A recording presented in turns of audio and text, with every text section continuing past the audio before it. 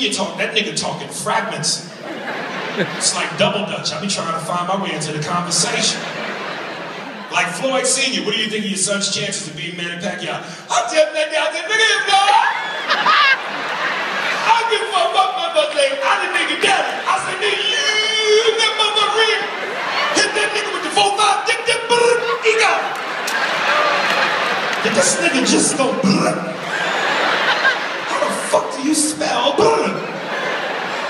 I would never think to put that shit in a conversation. Nigga, right now, lick so give me back new points, 2 shots, and say, bring it on. That's some old school nigga shit right there.